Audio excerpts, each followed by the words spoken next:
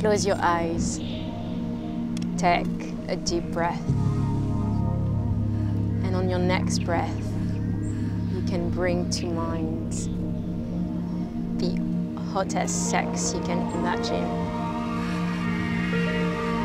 Anything that you would want. Let it come to you.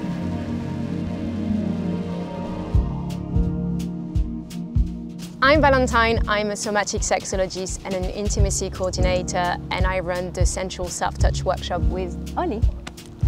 And I'm Ollie, I am the queer sensualist, I am a sensual intimacy coach, and I co-facilitate the masturbation workshop with Val. When I was announcing it to people, to my friends, they were like, oh my God, is that gonna be like a bunch of women masturbating? I think that's like the main answer I got. Just like went to Ollie being like, do you want to do like a masturbation circle with me? Yeah. And she was like, yeah. Let's go. As soon as you kind of mentioned this, I was like, oh my God, my brain just went. I was nervous as hell. I was really nervous.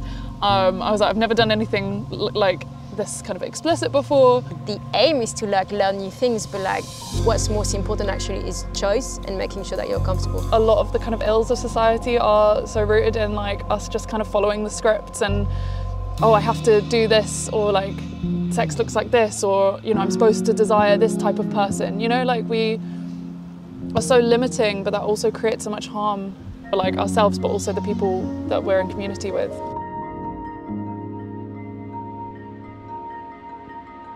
Liberating yourself from the like heteronormative norms of society that tell you like what you should be doing in your pleasure and what you shouldn't, and instead just being like, all right, like what do you desire? So what do you want? What feels good to you? What is like actually your own version of pleasure? Your desires is quite like a deep longing of your soul and self that is informed or created in your childhood and like all the experiences, but especially like the more like painful or traumatic one. My job, that's something I work a lot with my clients, is actually trying to really find the roots and these like profound desires, because when you're like not really aware of them, that's when you're gonna get yourself into like unhealthy situation trying to like achieve that like desire.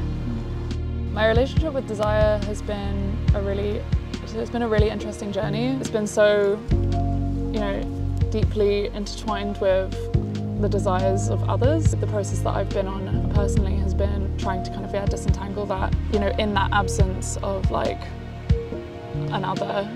Who am I? Like, what do I want? I block so much of like that desires for like looking for more like naughtiness, kinkiness, forbiddenness because of shame. Like we never got the chance to be like, oh right, like how do you do it, or like how like what does your genitals look like, all of that. So I think like one of the power of this actually workshop is like actually like hearing from someone else the exact same experience as yourself, and it can sometimes it's different and it's great because it opens up possibilities, but sometimes it's exactly the same and you're like, I thought I was the only one going through that, but actually there are like 3 other people just in that tiny room. We should actually take like portraits of people. Like people are come in and usually before after, and they come in like usually they come as like strangers. They might like be coming on their own, and they're just like all shy and being like super like uncomfortable and just like not really sharing.